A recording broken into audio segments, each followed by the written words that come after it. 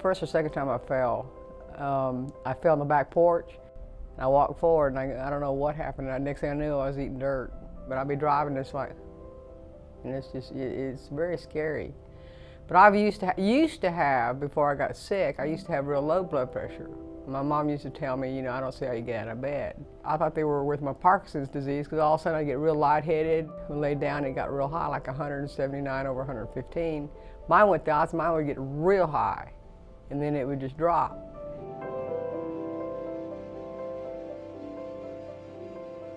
I got diagnosed in '08, and they diagnosed this NOH in '10, so I may have had it before and didn't realize what I had.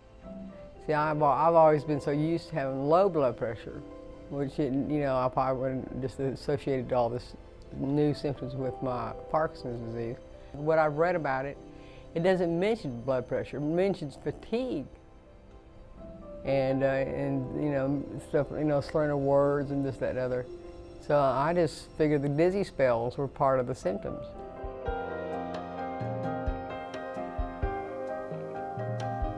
Well, I have horses, and I used to ride all the time.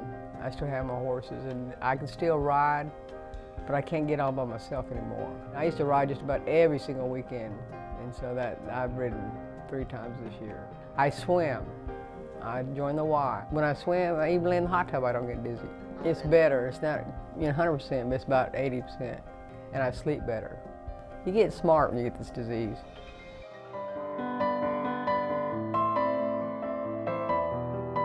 I get lightheaded sometimes, and I do it every once in a while driving. And when I first got diagnosed in '08, I can't remember if I had the dizzy spell. I don't think I did. If I didn't have this disease, I'd probably still have low blood pressure. When I get real tired, I just lay down and rest a while.